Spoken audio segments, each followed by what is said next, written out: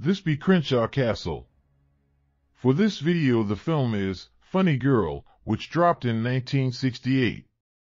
We start out set in and around New York City just prior to and following World War I. The story opened with Ziegfeld Folly star Fanny Brice awaiting the return of husband Nicky Arnstein from prison, and then move into extended flashback focusing on their meeting and marriage. Fanny be a stage-struck teen who gets she first job in vaudeville.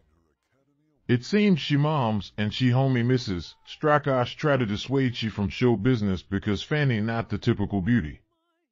It seems whilst rehearsing at a vaudeville theater, boss complain about Fanny unsynchronized performance and she marking appearance.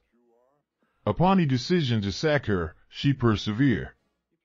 With Eddie help and encouragement, Fanny get a part at a roller skating act despite lacking roller skating skills.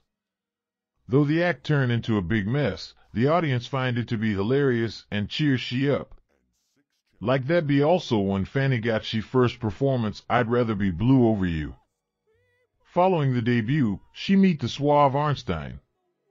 6 months later, Fanny be hired to become a member of the Ziegfeld Folly, something she got always dreamt of. In the debut performance, she put a comic twist to the supposedly sexy number, ending the number as a pregnant bride. So she meet Arnstein again, who go with she to the celebration at she... Anyways. No ending spoilers.